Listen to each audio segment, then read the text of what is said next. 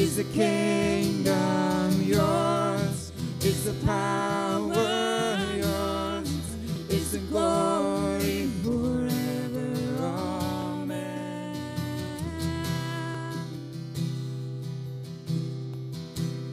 Let heaven come, let your will be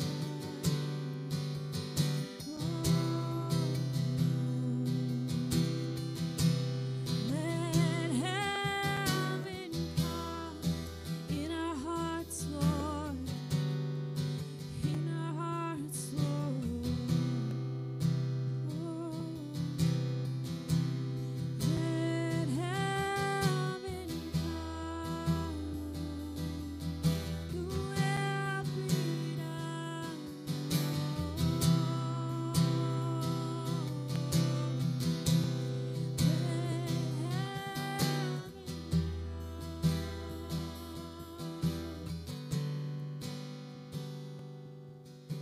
Cause yours is the kingdom, yours is the power, yours is the glory forever. Amen. Oh, yours is the kingdom, yours is the power, yours is the glory forever. Amen.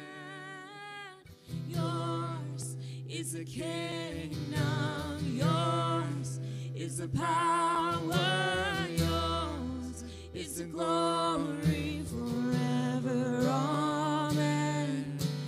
Yours is the kingdom, yours is the power, yours is the glory forever. Amen.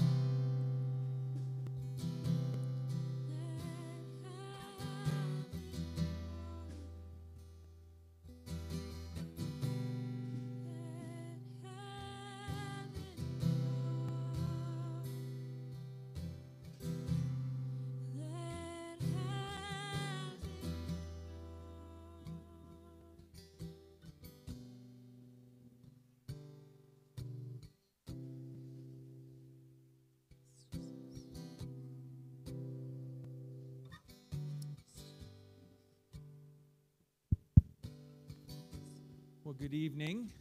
It's a great way to start. So it's been an awesome week so far. It's always great when Daniel Fewster's here. He's kind of one of my favorite guys to have around. So, man, I know what you mean about this squeaky board. You gotta get that fixed. That's a Daniel Logan problem right there. I'm stepping right on a Daniel Logan problem. So, yeah, he's holding a baby. He can't fix it right now. So tonight what we're going to start with is I'm going to invite Tanya up here. And we're going to start with a reboot testimony. So our reboot program we started this year is for, you got to go this way because you're on camera now. So you got to be in the limelight. Our reboot program is for people who just need an opportunity in life to just hit the reset button, to figure it out. And the goal of the program is that you leave with some way of sustaining yourself, somewhere to live, and then a church community to be a part of. That's the goal. And we spend a year in community to try and break some chains and some molds and whatever. So Tanya was our first student. We had 4 in total, but she was our, first student. You taught us a lot of stuff. And she came, so this is her second summer. She came early. She came last year in June. So I'm going to just invite Tanya to just share what this year was like. Like, if you had to describe to everybody else one highlight, one something, what is the thing that impacted you the most this year? Like, what made it worth it?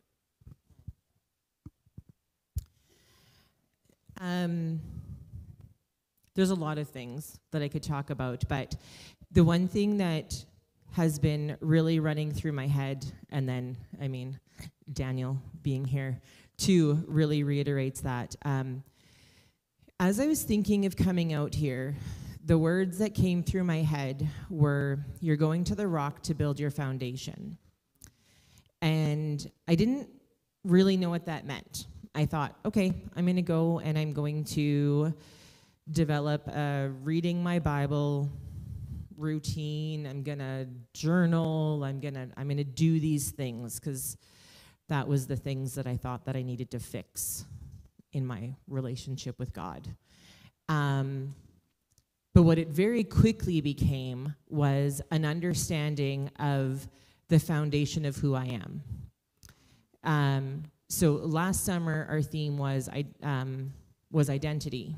No, it was freedom. It was freedom. And what came out of that entire summer was freedom in our identity in Christ. So we started to really understand that I actually didn't know what that meant. I didn't know what it meant to be a daughter of the Most High God. I started to hear the terms in church. It was like, we're daughters of the King. And I was like, oh yeah, that's kind of a fun catchphrase. That's cool. But I didn't know what that meant. I didn't know what it meant to have the freedom to not strive. I didn't know what it meant to have the freedom to just be, to learn how to be a mom, to learn how to be me. And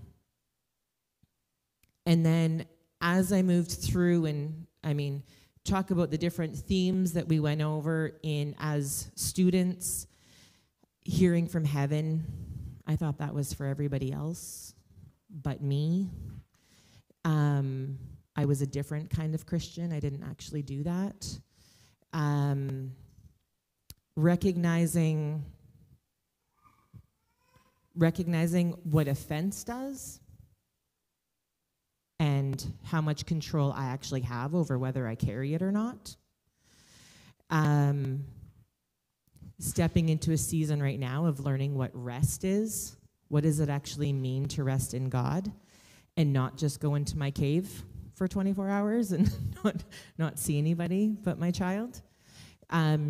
So the year has been, and then like going to some of the stuff that you talked about last night, like just a recognition that in so many ways I'm still a baby, and that's okay. There's some solid foundation that that's easier to grasp for me now. It's like, oh yes. Understanding how simple things are, how actually simple it is to be a daughter of God, and that it's me that makes it really complicated. So yeah, it's really the foundation, just the foundation of what does it mean to be a child, and know that, and I love, it's been ringing in my head all day, I am a diamond, I already am. I don't have to become. I don't have to become anything. I just get to be me. And as I move through, as I stumble, as I get challenged, as I make mistakes, as I stand back up, all of that dirt breaks off. All of that hard shell breaks off more and more so that I just get to shine. I just get to shine in who I am. So this year has been foundational for me. It really has been foundational. Like you get to a point, you start to think like I can do anything. And even when that doubt comes in, I can do anything. I was talking with Pastor Dwayne a little while ago, and we're talking kind of about my journey, and I think something that got me here was stapling papers and photocopying. And now I'm the program coordinator of Rock Lake Ministries. And I wouldn't have decided that for myself. I wouldn't have chosen it, because I wouldn't have thought that I was the right person. And now I don't have to be the right person. I just have to sit with God, and he gets to do that for me. So the foundation was very different than I thought that it was, but absolutely life-changing. Yeah, come on. So we have 2 people graduating this year, Tanya being one of them, who is staying with us to be our main female lead for the fall. We already have 3 students, it looks like, maybe 4 or 5 already coming for the fall, which is, yeah, so she found a job and a home in a community, just happened to be here. And then Esther's our other graduate who graduates in August, and she's already got all kinds of things happening back in Morden. So if you want to know more about the program, if you want to know more about what they learned, like pull them aside. They've had to have an answer for all kinds of stuff, and they worked really hard to grow in their relationship with Jesus. So they have much to tell. Other than that, guys, let's just worship the Lord. Let's stand. Let's get engaged. Let's get involved. Let's not just be apathetic. This is an opportunity we get to be in the throne room together, collectively amplifying worship to our King.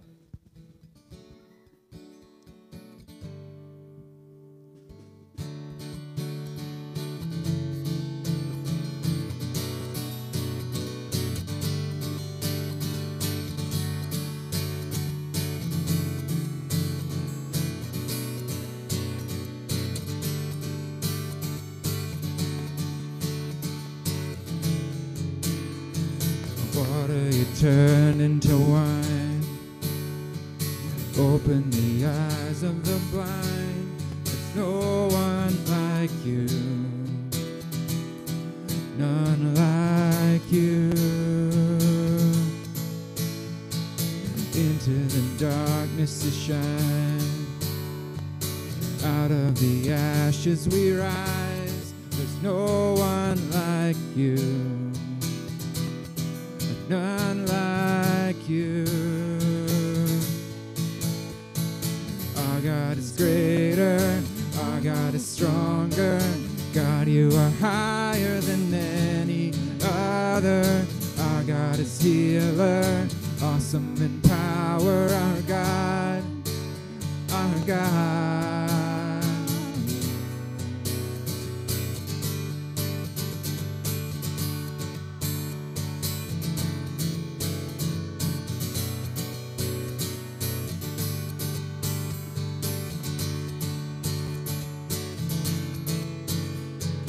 Water you turn into wine, open the eyes of the blind.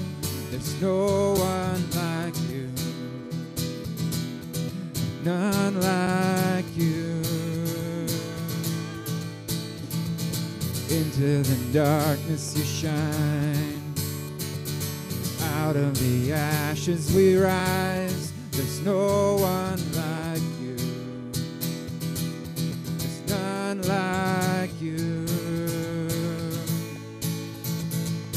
Our God is greater, our God is stronger. God, you are higher than any other. Our God is healer, awesome in power. Our God, our God. Our God is greater, our God is stronger. God, you are higher than any other. Our God is healer, awesome in power. Our God, our God.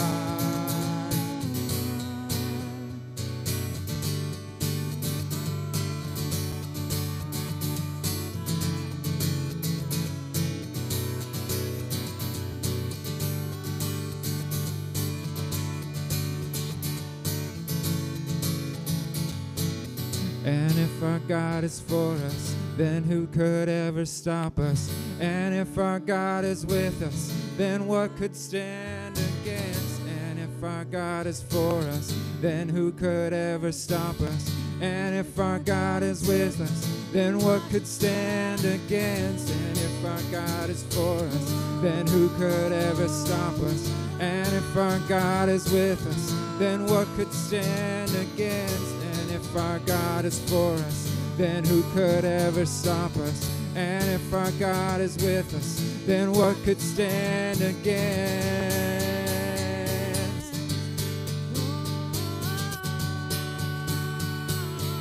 What could stand against?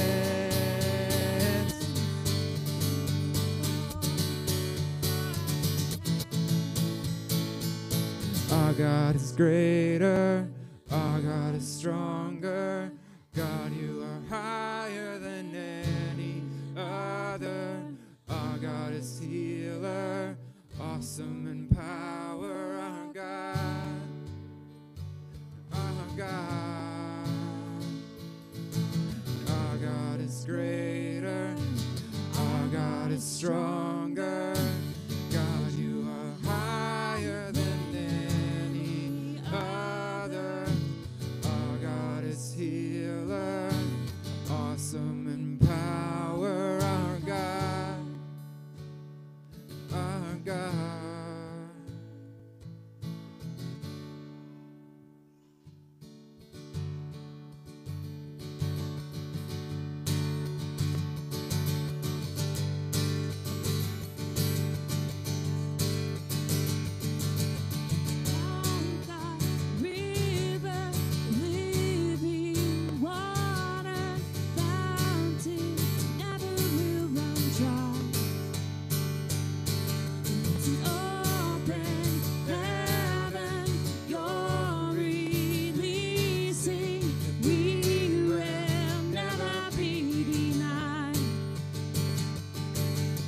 Stirring up deep, deep wells, stirring up deep, deep waters. We're gonna dance in the river, dance in the river.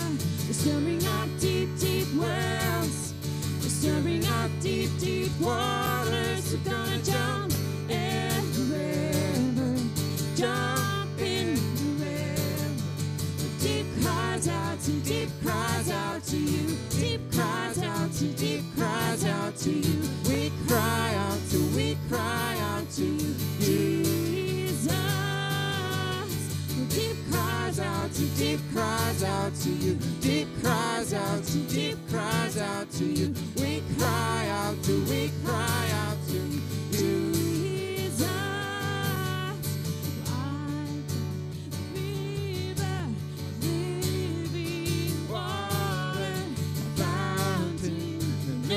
Will run dry.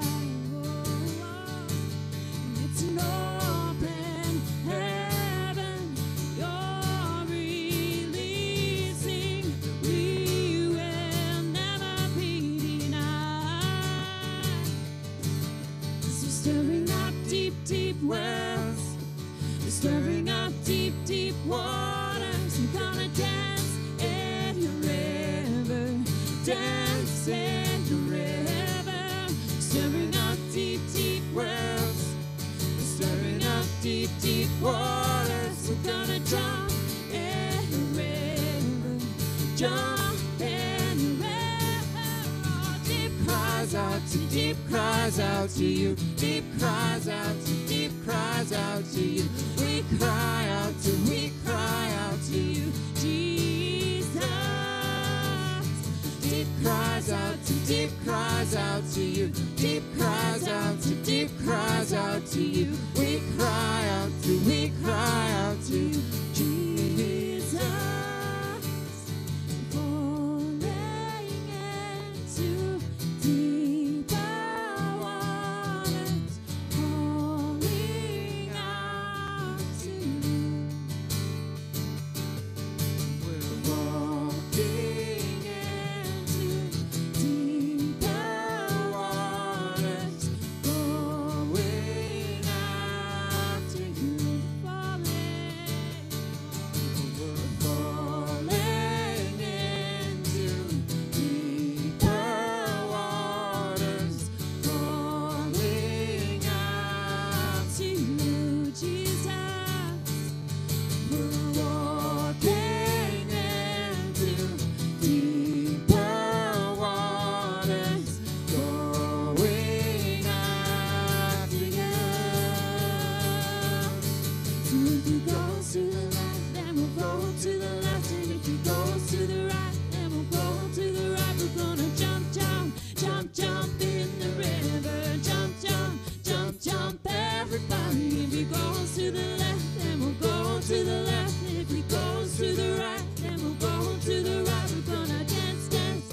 dance, dance in the river. Dance, dance, dance, dance. If he goes to the left, then we'll go to the left. If he goes to the right, then we'll go to the right. We're gonna shout, shout, shout, shout, everybody. Shout, shout, shout, shout.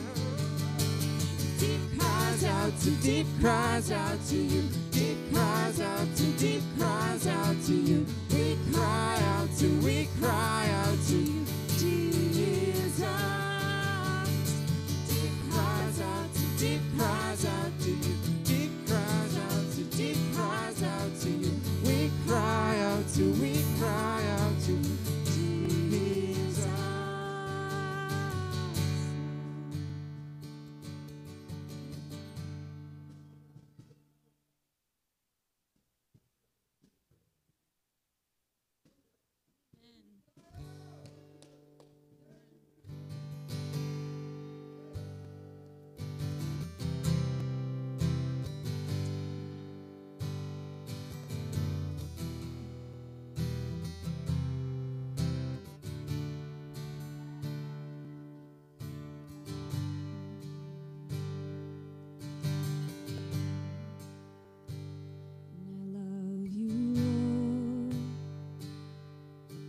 For your mercy never fails me.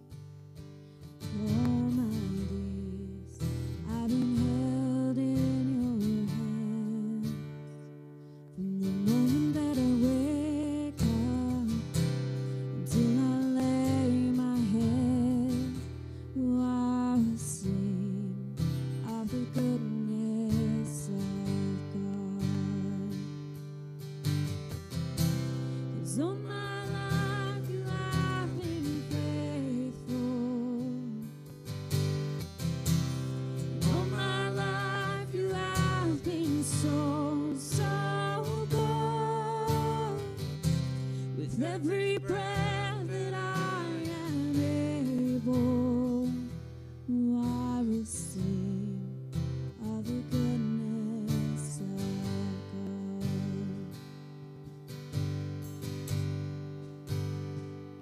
I love your voice. You have led me through the fire and darkest night. You are close like no other. I've known you as a father. I've known you as a friend. And I have lived in the goodness of God. 'Cause all my life you have been faithful. And all my life you have been so, so good. With every breath that I am able, oh, I will sing of the goodness of God.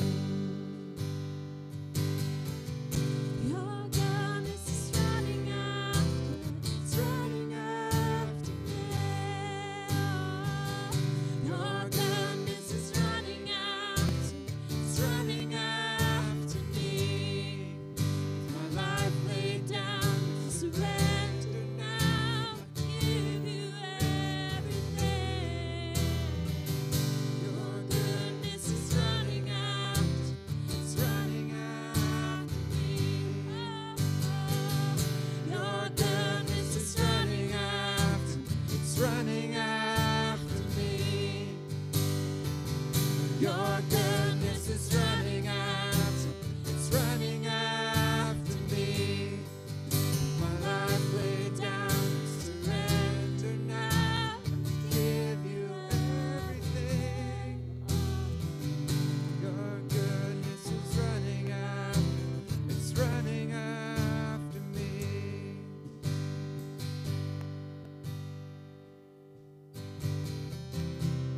So my life you have been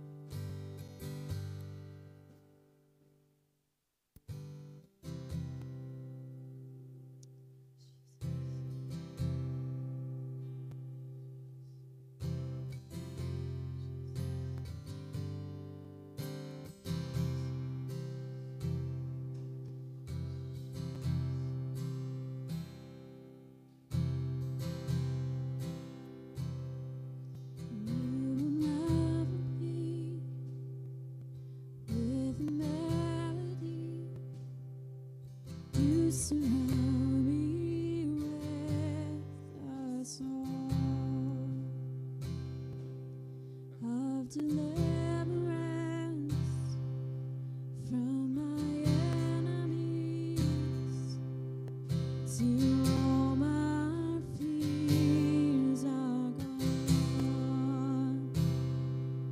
I no longer a slave to fear. I am a child of God.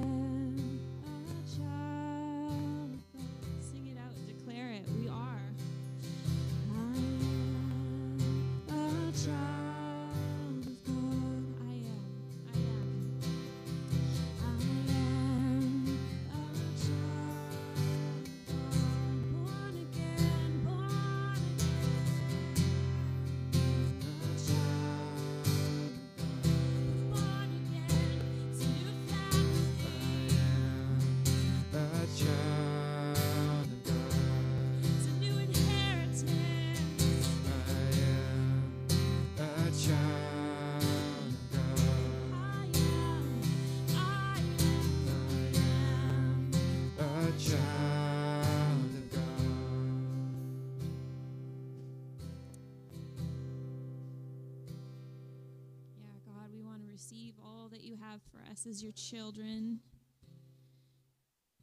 Enlighten our hearts, God. Enlighten the eyes of our hearts to see all the goodness before us, the riches of your inheritance that you've extended to us. Jesus, our brother, who's gone on before us. He's leading the way. He's paved the way. God, teach us to be your children. Yeah, teach us. God, I know you are. Thank you, Holy Spirit. The Spirit inside us cries out, Abba, Father. We just embrace you, Holy Spirit. Teach us to be children. Maybe we don't know how to be children. Maybe we don't know how to be loved. But God, we want to learn. We just invite you, Holy Spirit, to teach us more and more every day, to press into that deep place that's calling out in our hearts. It's calling out for you. God, teach us, lead us, guide us. We praise you, Father. Amen.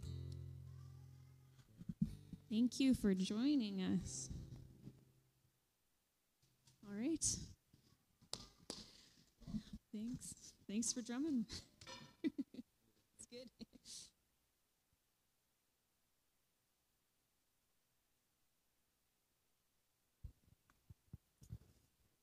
Hello. Check. Check. Yep, we're live. John and Julie, hey guys. I didn't see you until I was up here on the thing there. Welcome. Good to see you guys. Awesome. We have a few new faces. John and Julie have known me my whole life from when I was a wee babe. And they've been involved with my family one way or another my whole life. And so there's a deep soul connection there, and I'm always warm to see you guys. So thanks for... They actually have a cabin on this lake, so they're very familiar. They've probably been with this camp longer than the director even, wherever he is right now. Fred, welcome. Good to see you. So, we have some fresh blood. I'll do a little bit of a recap, basically, on what we've been talking about this week. So this week, we've been touching on reconciliation. That's the theme that the camp has decided to settle on this summer. And so they have a number of speakers coming through to establish that and to hit it from different perspectives and to share what they have to share about it. And it's also family camp, so we're flexible. Amen. We're flexible. But yeah, it's been amazing because it's always a privilege to get to teach this stuff. The first day we really hit hard reconciliation from the perspective of you're not on a journey to reconciliation. You're not being reconciled slowly. Reconciliation is not a process. It is a declaration over your life, right? It is a one-time deal. You never have to get reconciled again. The blood of Jesus has reconciled you to God once and for all, forever. And establishing that fact, we moved on and we talked about how that affects your personal life in terms of how you relate to other people. You're no longer in the rat race of trying to get value. You're not. This is a descriptive term, but you're no longer a spiritual vampire trying to suck life out of other people to make you feel good. If you don't give me that lifeblood, then I'm not okay. And if you do, I am okay. I'm not reliant on your pat on my back, right? You're not my former. You're not my God. You're not the one who forms and shapes me. He is. So I wake up in the morning to reach out and love on you, not to expect something from you, and when you don't give it, you fail, and then I get an excuse to cop an attitude, right? Reconciliation solves that problem. And so that's the fight of faith, is remaining true to the idea that God has declared something over you. We talked about how Jesus was challenged with this, and this ties into identity super easy, right? Jesus' identity was challenged in the desert by Satan. If he's doing it to him, he's doing it to you, okay? And he questioned his stance with God. He questioned who Jesus was. He told him to prove it. He gave him all these tests, and he was questioning that to put him off, because that was the source of Jesus' ministry in life, the Son. When he gets baptized and comes out of the water, what's the voice say? Behold, my beloved employee, right? Who is employee of the month this month? My son. How hard do sons have to work to be sons? Zero hard. They don't have to work at all. My lovely little kids can never get out of me being their daddy. They will forever, even if they wanted to. I will be their dad. They will be my kids, no matter what. Dan's giving his old man a big old hug. Dave's scratching his beard. You can't get out of it. You're stuck, whether you like it or not. And I love that, because what the devil likes to do is he likes to come to you and he likes to give you a measuring stick. He likes to give you a measuring stick that God didn't give you, right? If you are the Son of God, then meet this measurement.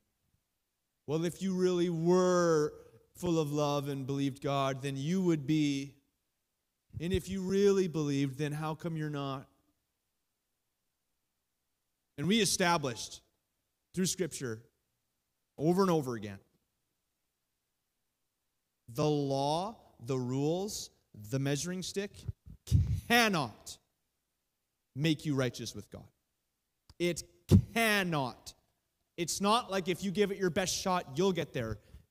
That is not at the end of that rainbow. There's no gold there. You do not get righteousness with God through obeying rules.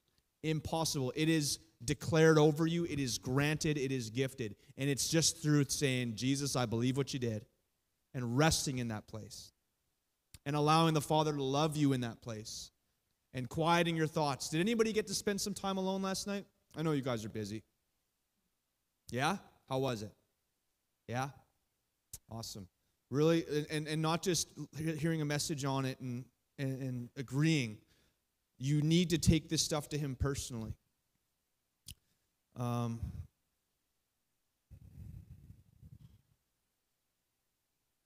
And so this is something we're going to talk about tonight.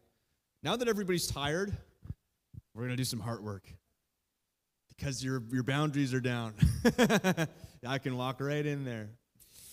We're going to do some heart work. This is something that actually, I talked with Tyler about this last time. It's something I've been hashing out for the last few months, really. I'm in a leadership role at a local church in Niverville, and if you were paying attention to anything the last 2 years, you know that there's a heck of a lot of hurt and pain and offense and all that sort of stuff. And it's taken its toll on family units. It's taken its toll on churches. It's taken its toll on our communities. Big time. And you may be asking, what does this have to do with reconciliation? It has a lot to do with reconciliation. A lot to do with reconciliation. So tonight I want to hit forgiveness. And I think it's an appropriate step to take. We talked about reconciliation with God. We talked about what that means for me and Him. And now we're going to talk about what it means this way, right? For me and you, across to each other.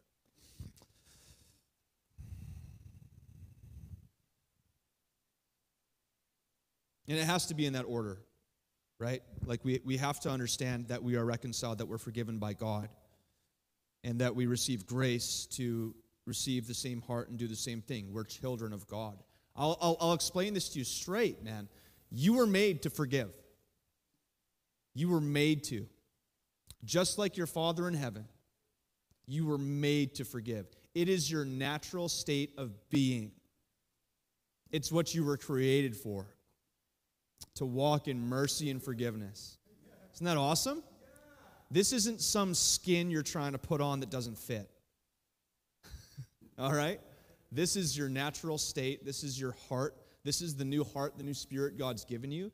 It's modus operandi. I think that's the way you say it.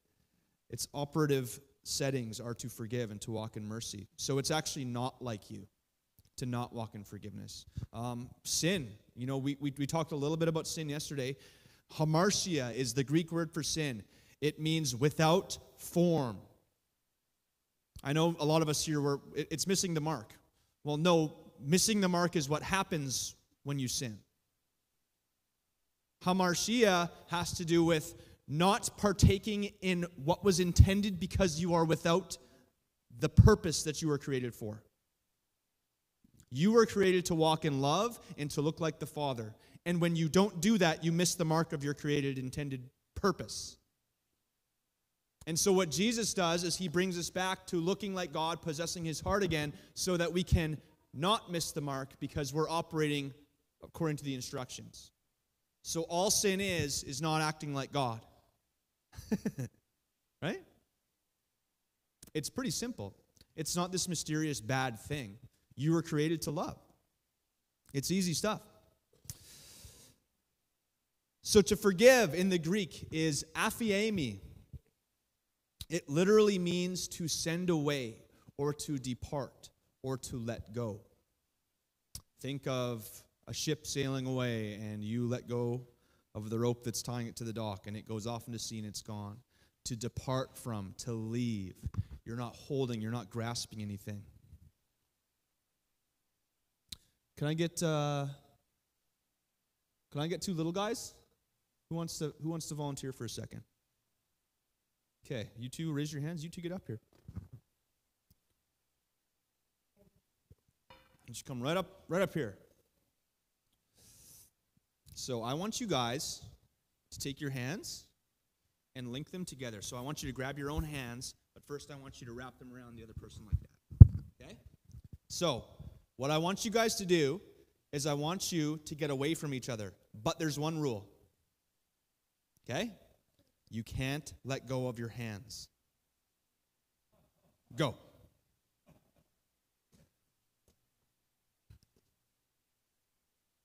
Is there any way? Could you crawl through there? Is that going to work? Can't find a single way? So the only way that you can be free from each other is if you what? If you let go. Let's see it. Woo! Hey, give it up. Thanks, boys. You can have a seat. The only way you can be free is if you let go.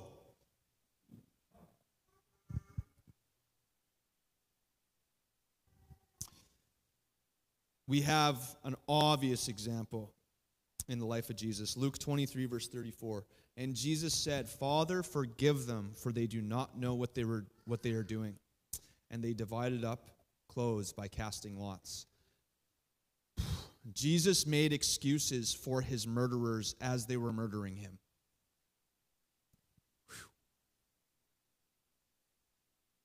Not later, not after he had had some alone time to think about it.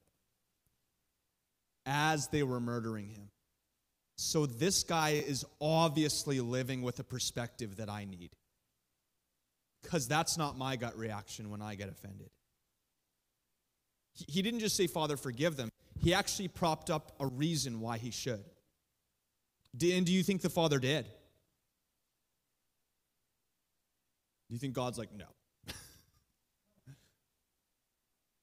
I think he must have. That's intense, eh? And what's beautiful is that we don't just have an example of that in Jesus. When we jump into Acts 7, verse 59, we have the story of Stephen. They went on stoning Stephen as he called on the Lord and said, Lord Jesus, receive my spirit. Then falling on his knees, he cried out with a loud voice, the last thing he said, Lord, do not hold this sin against them. Oh, man, that's heavy, eh? And do you think he did?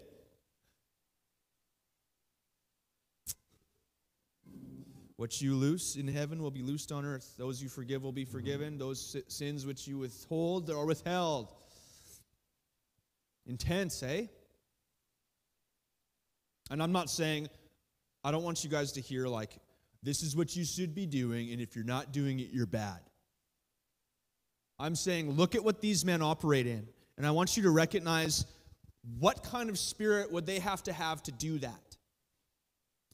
They're not just doing it on a whim. Jesus wasn't just, well, this is right, so. Stephen wasn't just, well, I heard Jesus say it, so I better. They had a hold of a truth, of a revelation. They believed something. And this is the fruit of what they believed, was walking in forgiveness as they're being murdered. Do you see that? Don't see this as some standard that you have to pull off now that you're a Christian, or else you're not good enough. You've been reconciled. You are above reproach without accusation, right? These aren't my ideas. We went over the scriptures. Without accusation, no finger pointing at you. You have been made, the balance is equal again. You are filled up in Him. The scale is the same on both sides. You don't need to do something to be okay with God.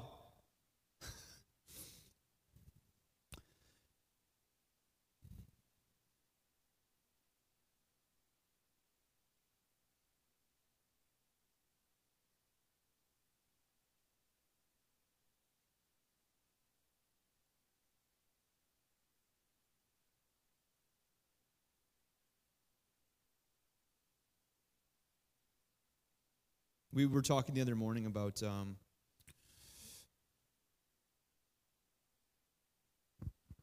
reconciliation is the major theme of the Bible, right? It is the major theme.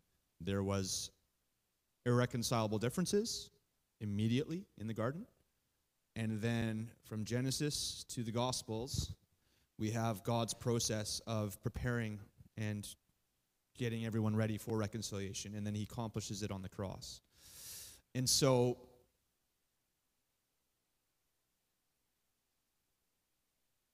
God prepares the way. He sends John the Baptist. He gets Jesus on the scene. Hearts of the Father back to the children. Hearts of the children back to the Father. And the reason He did it was so that it wasn't just for reconciliation's sake, right? We talked about this yesterday. He wants to give you life and life in abundance. And it doesn't mean He just wants to wait until you're dead and then you go to heaven and then things are okay and you can sort things out there and have a blast. Life and life in abundance here. That means enough life for you and enough life to give away. Right? And so part of that reconciliation process is that we actually learn to live a different way. Because God gave us operating instructions. He made us for love. He made us for forgiveness. He made us for mercy. He made us for peace. He made us for all those things. Most of you, if you had a bad growing up experience, you didn't need a friend to come and tell you that, hey, you don't have a great dad. You knew it, right? Like your heart was pre-programmed for love. And when you don't receive it, things are twisted. Right? There's operating instructions. And one of the things Jesus set us free from was He set us free from sin. He set us free from destruction. He set us free from the way that seems right to us. He set us free from carnal thinking so that we could operate where He is. And so, yes, we have reconciliation. Yes, God is okay with us. Yes, you can take advantage of that. But what I want to learn is I want to learn to see the way Jesus did and operate the way Jesus did, because that's going to bring as much life as I can possibly handle to me, and it's going to spread out to other people. It's a way. Jesus is the way, right? So, I don't want you guys to hear condemnation. I don't want you guys to hear, oh, here's a measuring stick. If I'm going to be okay, you're okay with God. Okay? You're okay with God. He made sure of it. We established that you didn't even really get to vote before He decided to send His Son while you were enemies. So now that you're not enemies, is there really anything you can do to screw that up? It's not possible. But our hearts were made to operate a certain way. And point number one, walking in forgiveness is a form of guarding your heart. So in Hebrews 12, verse 15, the author says, "See to it that no one fails to obtain the grace of God, that no root of bitterness springs up and causes trouble, and by it many become defiled." So when we walk in bitterness, when we take offense, and when we hold that thing, you don't even get to keep it to yourself. Bitterness springs up, and it defiles many. You don't get to keep your unforgiveness to yourself.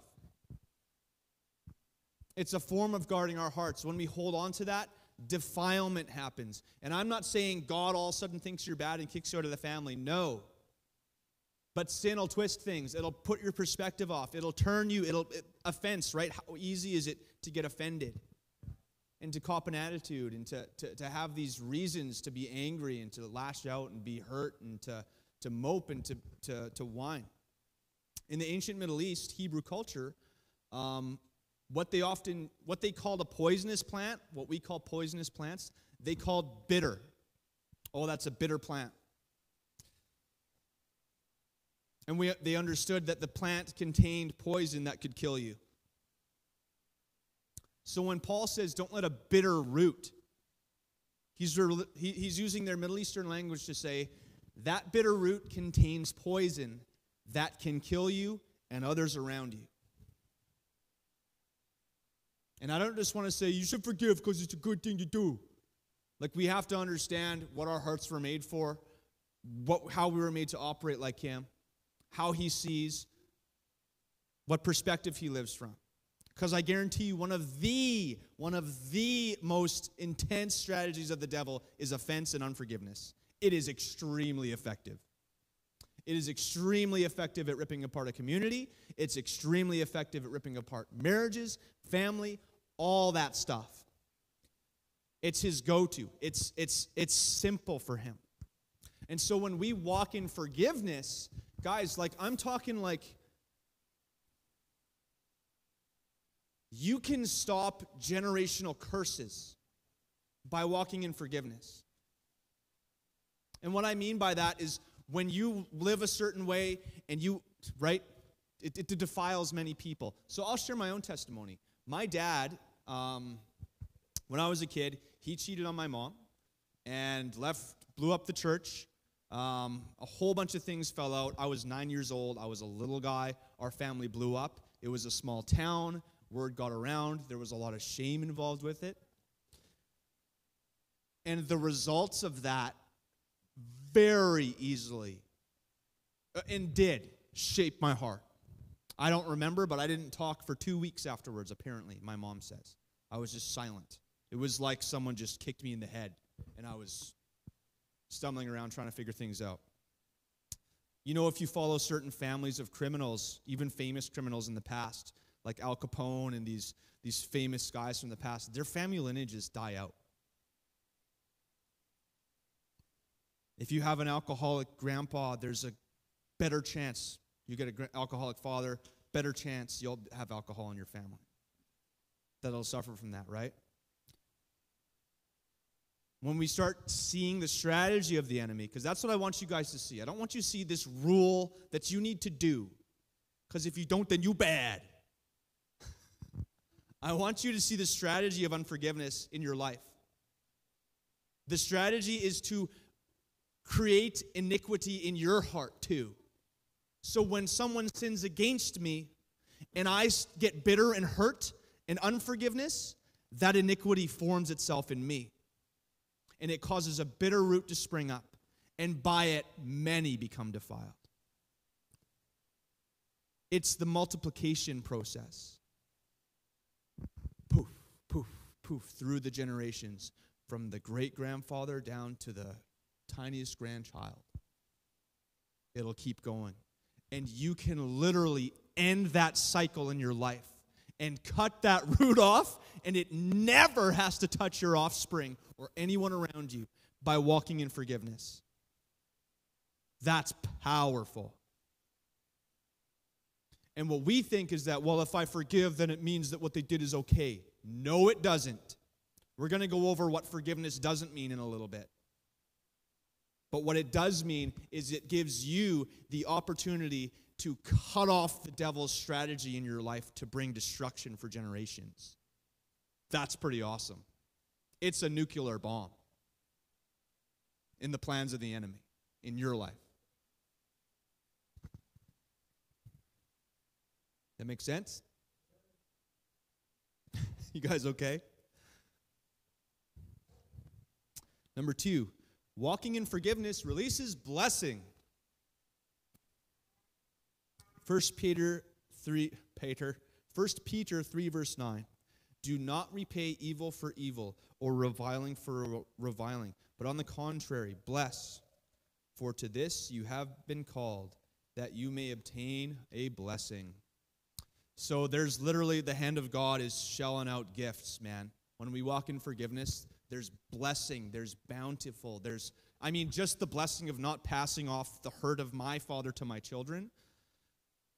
Oh, what a gift.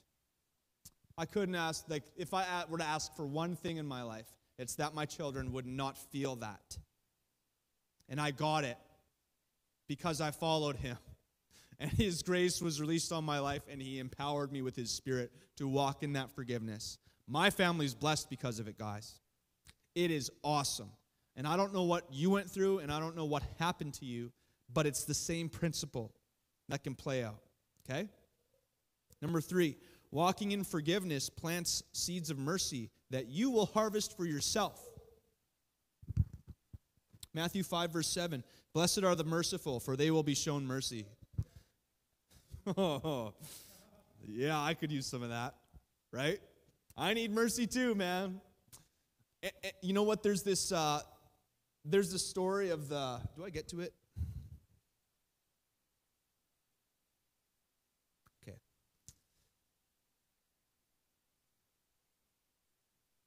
Jesus tells this story of the wicked servant. Remember the story where this guy owes the king like $1 billion of debt or something. And he goes to the king, he's like, listen, man. And they're like, this is like, I can take your wife and kids now, and they're going to work for me forever. You're done. Like, this is serious debt. This is ancient Middle Eastern debt, where you don't just like, the CRA comes after you and you declare bankruptcy. Like, I'm taking your family, and I'm going to sell your kids. I'm going to try and get as much money back. You're dead. Dang. This king's like, no. You know what? I'll eat it. Don't worry about it. You're free to go. Woo! Oh, can you imagine the weight that comes off? You go home to your wife. Babe, guess what? You're not going to have to go work in the mines. Like, serious good news. Serious good news. Next day at work, he goes up to Joe, who owes him $50. And he grabs him by the neck and he slams him against the wall. Like, can you imagine the heart that does that? Like, he slams him against the wall and he says, pay me back what you owe me. And he chucks him in jail. And the king's servants are like, you guys just see that? Like, we were there when he got forgiven $1 billion, and he's choking out Doug for $20. Okay, king. And it says that the king turns him over to the tormentors until every last bit gets ripped out of him. And this is a parable, okay? This is a story. Jesus is trying to, it's an allegory to portray an idea. When we walk in unforgiveness, there's torment. There's torment that occurs. It's a fact. And I don't want to be the kind of guy who's all up for receiving mercy and unwilling to give it. Right? Who wants to be that guy?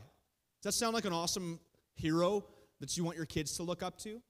Not even close. And I know all of your hearts in there think that. And that's awesome. And I'm not saying you're that guy and God's going to torment you. I'm saying that imagine being that. Like, the guy who got forgiven $1 billion didn't see. He did not understand the weight and the grace of God on his life of what's been removed from him. Because, guys, I'm telling you, when you encounter reconciliation, when you see your debt cleared, when you understand the weight that Jesus took off of you, forgiveness becomes pretty easy. And I'm not saying that lightly.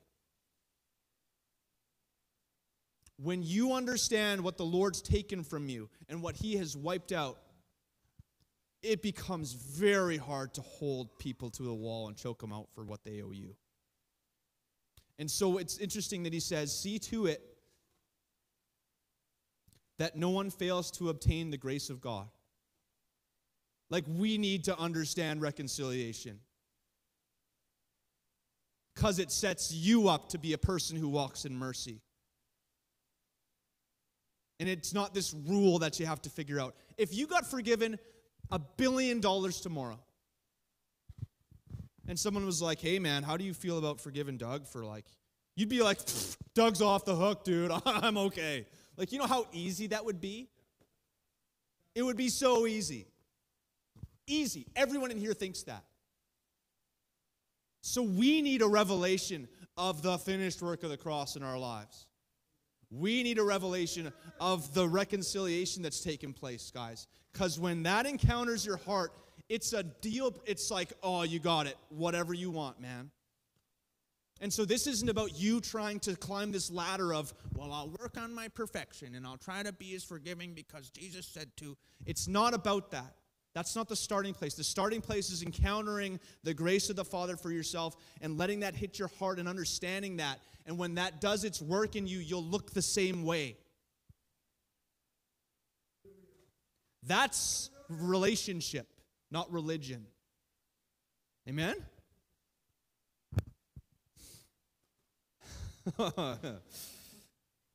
So I have a couple questions for you because we talked about how important questions are, good questions. We talked about bitterness. It's a threat. We all have stories we can say of how bitterness has destroyed things in our lives. We all know this. If you avoid forgiveness, how can you avoid bitterness?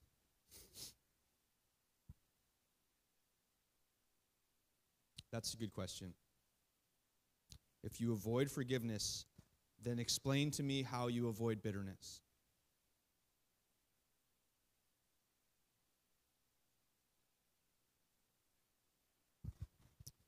And here's the thing. This ties really well into the story that we just heard. In my brother or sister's offense against me, is the blood of Jesus enough to cleanse this sin from them?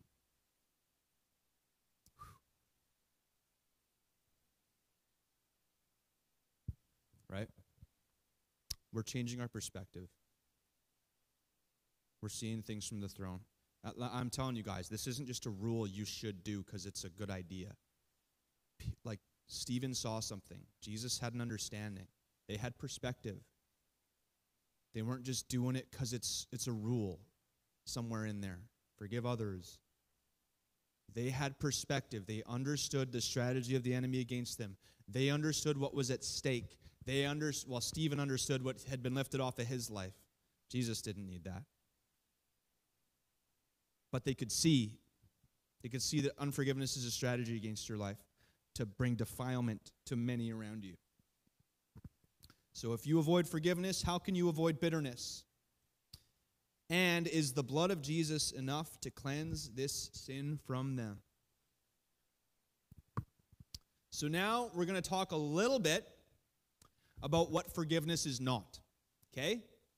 Because I am by no means trying to, and we're hitting this from an oppressor-victim scenario tonight. I know forgiving yourself is a huge topic too. A huge topic. I just think it's appropriate to talk about it this way because of the season we just came through. and ask me how I know, okay? I'm in this world too. But what forgiveness is not? Forgiveness between people does not mean that trust is reestablished. If someone hurts your kids, you can forgive them from your heart, but it does not mean you have to hire them as your babysitter. Right? Jesus, when he implores us to forgive, he's not setting up an atmosphere for predators to flourish, because those people are out there too. It does not mean trust is reestablished. It doesn't mean you allow them into your inner circle again to do what they can, right? You can still forgive, but it doesn't mean trust is reestablished. It does not mean that everything in your relationship is peachy keen now. So for me, when my dad left, that hurt. big time, in ways that I couldn't even express at 9 years old. I didn't know what happened. I knew it didn't involve me, but there's pain, right? And I think I have 2 older sisters. Each one of us reacted differently. It was interesting. But it doesn't mean, when you forgive someone, it doesn't mean that everything between you is right and perfect and good. Obviously, it doesn't mean that what happened was okay. I don't think I have to say that. When you forgive someone, it does not mean you're saying what they did was okay. The fact that forgiveness is even on the table acknowledges that what they did wasn't okay. Right? You wouldn't need to forgive if what they did was great. So I think that's clear. It does not mean that the other person doesn't have serious problems they may need to deal with. If you've been hurt by someone who's extremely selfish, forgiving them does not mean that that's not still a problem for them. Or if someone betrayed you, right, because of selfishness. If someone ripped you off from a business deal, if a family member did something, if there's all sorts of stuff that happens, man. I don't even want to know the stories in here because it's probably horrific. But it doesn't mean that they still don't have serious problems that you need to be aware of, right? This is kind of ties in with the trust thing. Forgiveness does not mean instant healing for the wound or the trauma you experienced. Interesting one, hey? I still have stuff I'm dealing with psychologically from what happened with my dad. Have I forgiven him and released him? Totally. I'm not holding him against that. I bless him. I named my kid after him. My son's name is Boaz Rick. Dad's name is Rick. Like, I honor him. I love him. I love what I got from him. The good he did give, it was good. But especially when you're young and stuff happens to you, things just get twisted. And I love that the Father is walking me through that stuff my entire whole life. It comes up every once in a while. Things come up. And I'm not hunting for the trauma in my life to try and figure everything out. I'm not constantly in self-introspection mode. I'm trusting that He's made me whole. He's filling up all the gaps in my life. And if there's stuff that I need to deal with from past things, He's going to bring it about in His time, and we're going to deal with it, and I'm going to be freer. Does that make sense? So it does not mean that it didn't hurt or that all the pain is gone when you choose to forgive someone. You don't have to wait until all the hurt and pain is gone to feel like you've forgiven them. That's not it. Remember, think about a ship leaving a harbor, about letting go. Forgiveness means, this is my opinion, you can take it or leave it. It means you are deciding that an offense committed against you is going to be canceled out. Is the blood of Jesus enough for this person? That's a great question to ask. Is the blood of Jesus enough for this person? Any sort of payment, revenge, or requirement of them to reimburse you is canceled. It means you are going to speak a blessing and not a curse over their life. And when you think about and encounter them, you are going to endeavor to help improve their quality of life. I'm not saying you have to invite them over for dinner and be best buds, okay? That's not what I'm saying. You know, I'm sure you've all heard this principle before. If you get a nasty idea about someone, or a nasty thought, or a nasty motive, do the opposite.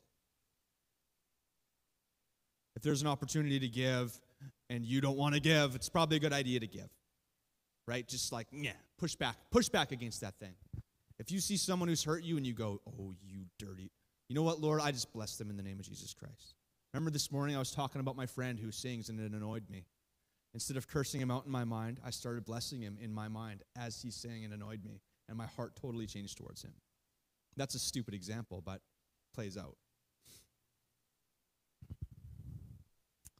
Blessing them, praying for them. Their offense toward you will not be the primary lens through which you view them. And I know that's a hard one. Scripture says we view no one according, therefore we view no one according to the flesh. Now, like I said, it doesn't mean trust is established. It doesn't mean relationships peachy keen. It doesn't mean you don't have hurt to deal with. But when you, and I'm just speaking from an example of what I did with my dad and stuff. Like he called me a failure as a son. I confronted him on a few issues one time. I said, Dad, you weren't there when I needed you. I didn't hear from you for months and months and months at a time at a very tender age. And he said, well, my failure as a father is also your failure as a son. And then he went for a hug. So I'm not saying this stuff flippantly. I laugh about it because I'm whole, and I also think, my God, what happened that you would say that to your child? You know, it actually makes my heart sad for him that you could be capable of saying that to your own child. Good Lord, what happened? What happened? Have mercy, God. I'm not the one in trouble, guys. He's the one who's in trouble. And that's a great perspective to hold. When you get hurt by someone, when they wound you, you're not the one who's in trouble. The person who has a kind of heart who can even do that needs rescuing. And instead of crying out because of them, why don't we learn, like the Father, to cry out for them? God, forgive them. They don't know what they're doing. Pull them out of that mess, because the heart that they're displaying right now is hurt and wicked and wounded. They need mercy. Because I've been reconciled.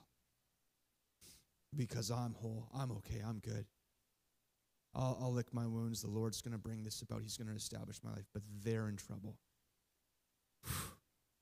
What if we could have that perspective? I bet you that's what Jesus was thinking.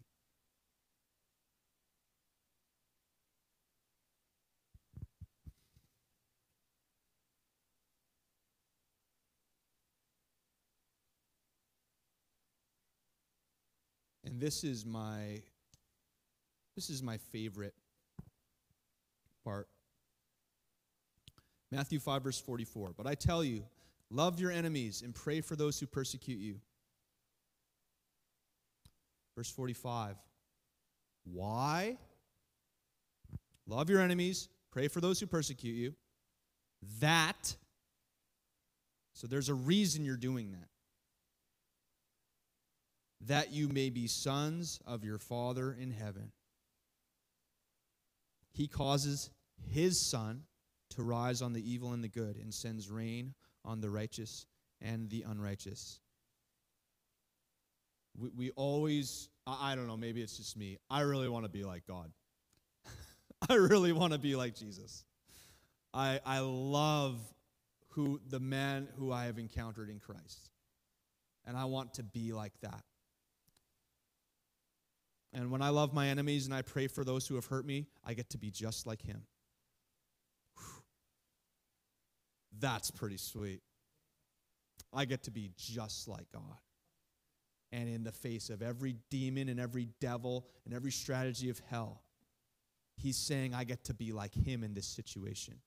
I get to cut off the strategy of the enemy to bring pain, destruction, and bitterness into my life that's going to reproduce itself and defile other people through me, and I get to stomp on the head of that snake right here, right now.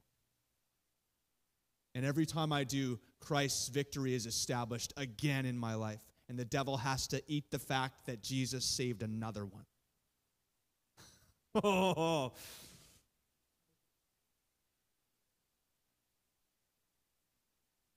Like, this is big picture, man. It's really good to keep a big picture, because this is not just about you and your little life. Your life is, in fact, so important that it what's the cheesy way? It echoes through eternity, right? You're not just a blip in a pond. What you do has ramifications. The devil's not paying attention to you because you're a nobody. He's not committed to crushing the life of Christ in you because you're useless. If you get a hold of these keys of the kingdom, it's going to be an expensive day for the devil. It's going to be expensive. And he didn't get that in my life in that way, what he was planning on bringing me through my dad. Didn't happen. In fact, the Lord utterly and completely, I forgot. I've taught this before, and I forgot about this, man. Okay, so my dad was he was prophetically gifted, heavily. He had, I believe, and what other people have told me who knew him and were good friends with him, he had a grasp on things ahead of his time. He was moving in healing. He was moving in the prophetic. He understood a lot of the stuff we're talking about here back in the late 80s, early 90s. And he was teaching it. I have tapes of his that talk about healing, like the stuff that I'm in. I didn't know this. So, when was it? I guess it was last year, 2021. My sister and I get a box in the mail. And I won't get into all the details, but it's from my dad's new wife, so my stepmom, who he cheated on my mom with. And I haven't seen her in 10 years, 11 years, and it's a box of a bunch of his old things. And I don't know why she decided to ship it to us 10 years after he died. Doesn't matter. But in it is a folder, probably this thick, of my dad's personal handwritten sermon notes.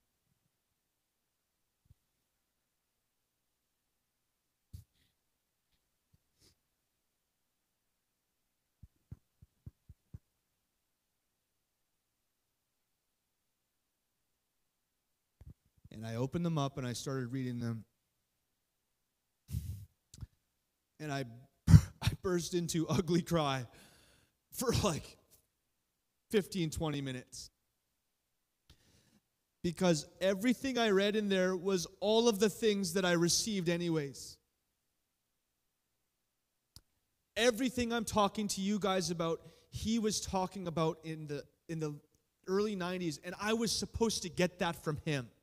And I didn't, and it was robbed. And God came and he gave it to me anyways.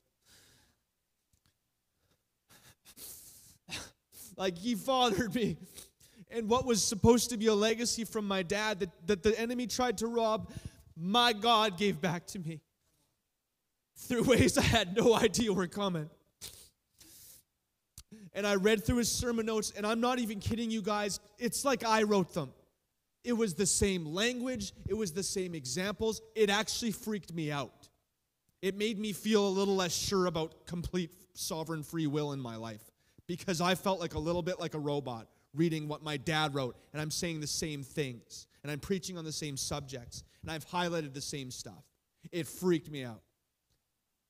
He utterly filled up what was lacking in my life.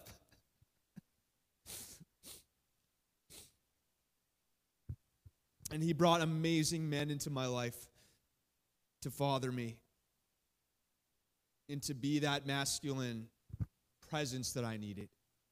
It wasn't just one, it was numerous. But he filled my cup up, man. He utterly filled my cup up. What was robbed from me was restored 7 times. And I wept so long because of the good, we sang about it, the goodness of God. And I didn't even know it. I didn't even know it until last year. How good he's been to me throughout the decades since all this stuff went down. And guys, man, I promise you, if I'd held on to anger and bitterness and allowed that to form my life, I would not be up here talking to you about it. Talk about, and I'm not taking any credit here, I'm just saying there's tremendous blessing when you walk in the way that the Lord wants us to walk. You're not losing. You're not giving anything up. You're laying down what you were never meant to carry in the first place. And you're allowing the Lord to take responsibility and father and shape and take care of you. And you're not allowing any other hand in your life to have that privilege. That's what forgiveness is about. I will not be formed by any man's actions towards me. That's my Father's job. So I'm going to release you and let this go and bless you like he would, because I'm just like him. And I'm going to cut off the enemy's plans for my life. And I hope that when you experience mercy from me, you get a smell of what it's like being a son of the Father, and that your heart gets called back to him. Oh, you guys feel that? It's pretty real.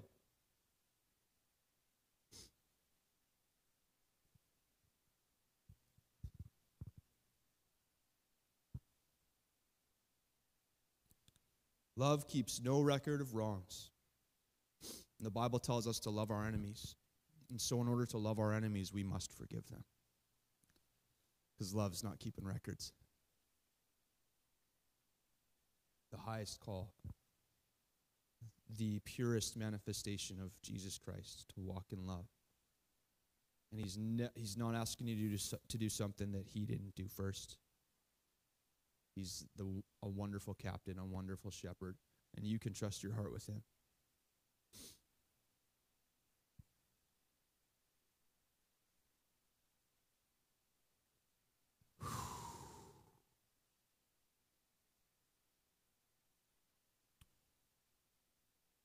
So we're going to respond to this word right now. And I'm just going to encourage you guys to go into your heart a little bit. And I want you just to think and ask, if, and maybe it comes quick, but if there's anybody in your life who you want to release, who you've been holding in that place of unforgiveness that it's been affecting you. And I'm not saying, guys, please don't hear it. Please don't hear it from you need to do this to be okay. You need to do this to pass the test. You need to do this to, that's not what this is. This is everything that I just talked about. It's walking in victory. Allow the Holy Spirit to just bring someone up to your mind if there's anything. It might be small, it might be big. And we're just gonna release them before the Lord. So Jesus, and you guys can just agree with me in your heart. You don't have to say it out loud, and you don't have to agree. But Jesus, Father God, we just lift this person up to you, Lord. We've been holding them in a place of bondage, in a place of bitterness for too long. And so, Lord, right now, because of your goodness, because of the mercy we've experienced at your hand, we're going to operate in the same thing by your grace, and we release this person right now in Jesus' name. From anything they owe me, from any pain they've brought in my life, God, would you bless them? Would you make your face shine upon them and be gracious unto them? Father, may you make what's lacking in their heart. Would you make it whole? Father, would you bring repentance? Would you bring peace? Would you set them free from the snares of the enemy? I command any strategy of the enemy, any demonic presence or source or being that's been fueling that unforgiveness or sowing that bitterness, we command you to leave now in Jesus' name. Off of me and every person here. No torment in Jesus' name. Go.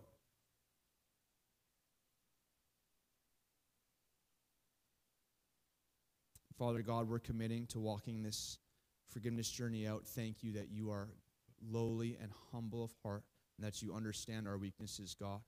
You're not looking at us with your arms crossed and your eyebrow cocked, saying, well, when are you going to get this done with? You've come right down into the dirt with us. You've held us by the hand, and you're committed to helping us walk in freedom and victory, because that's what this is. We thank you so much for your humbleness, Jesus. Thank you so much that we don't have to be formed and shaped by the strategies of evil. Thank you that you don't just keep us from that, but you restore everything that's been stolen. And I prophesy that over every heart and every mind here tonight, Lord, that what's been robbed through the strategy of the enemy, God, that you would restore it 7 times. That the blessing that you promised would come through walking in mercy would come. In Jesus' name. Holy Spirit, would you touch, would you fill, would you begin that process in every heart here tonight that's been wounded, God. Father, may the enemy regret ever having touched a single soul here. May it be way too expensive and cost him way too much. May the redemption be so profound, God, that he's in shock of the goodness of God. Wreck us with your mercy, Jesus.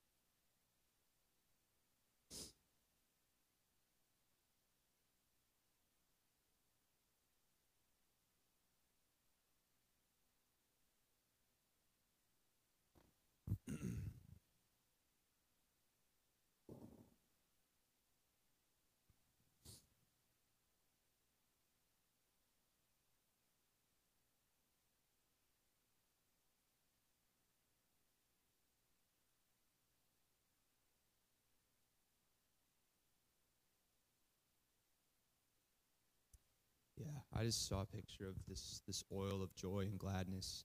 It's like we all had these cups out, and the Lord was just filling those up. I just feel like if you've been in a place of despair and of pain and of trauma for a long time, the Lord's going to fill your cup. He's going to fill it with joy and gladness. That's your inheritance. In his presence is fullness of joy. At his right hand are pleasures forevermore.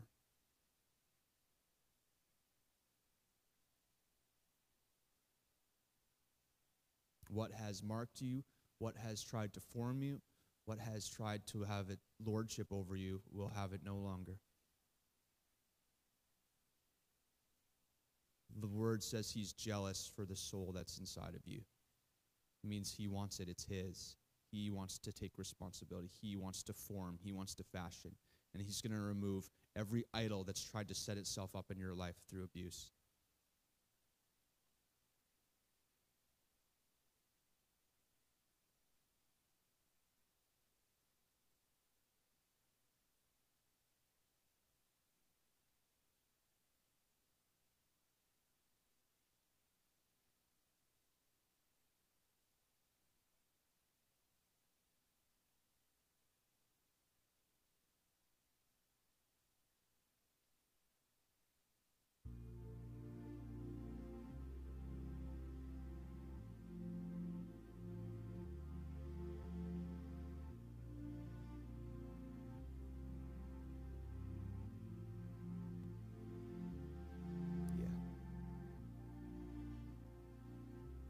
Holy Ghost, we just welcome you. We acknowledge your sweetness and your goodness, Lord.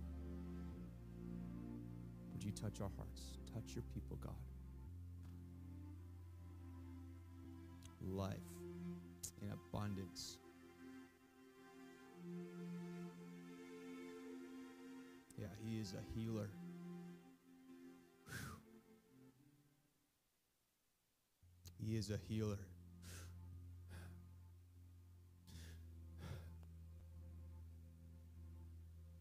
Yeah.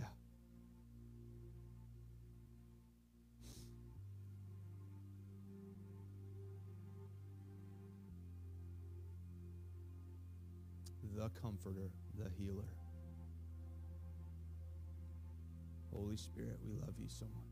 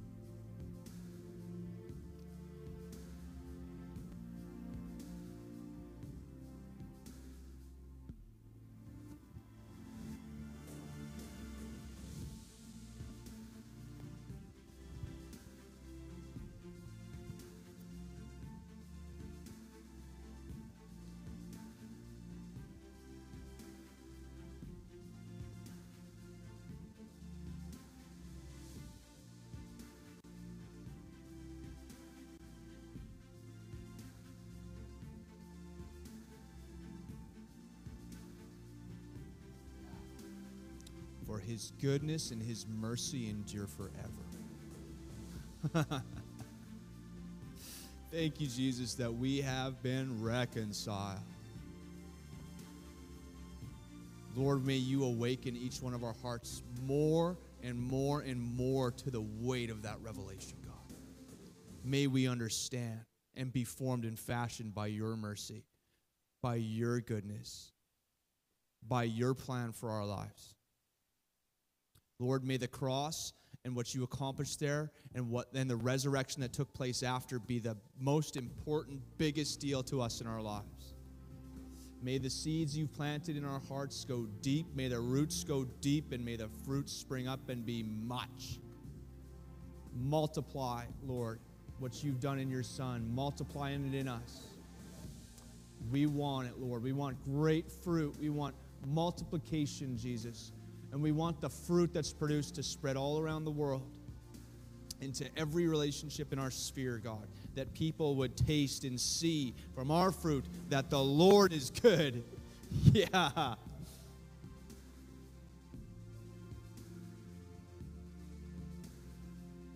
So I speak that over your lives tonight. Fruit that remains. The fruit of reconciliation, the fruit of righteousness, your inheritance in the saints, bought and paid for by the blood of the Lamb. Guys, the Lamb has been slain.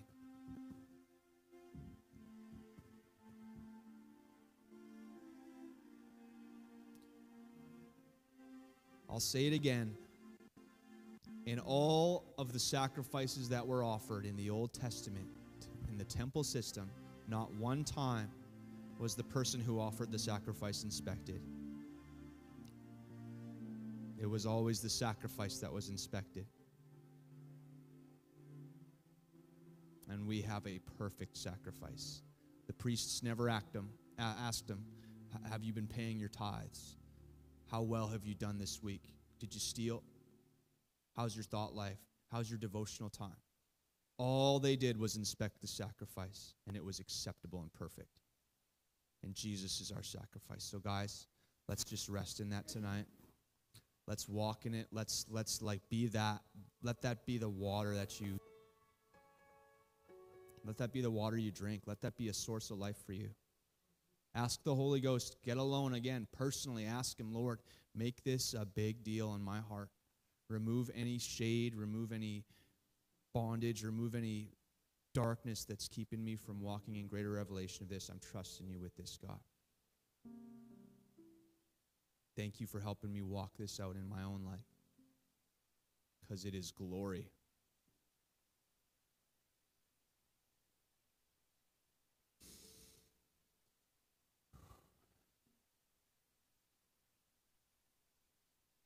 Amen. I'll leave you guys with that. So Jesus, I just prayed, but I'll officially close. Jesus, we just love you. What a man. What a man. Father, thank you for sharing your Son with us. Thank you for sending him to rescue us from what was killing us. You have shown your great love for us many times over, but most profoundly in the cross. While we were still sinners, you died. How much more now that we are reconciled do we get to experience what it's like being fathered by you? Thank you for being such a good daddy. Amen.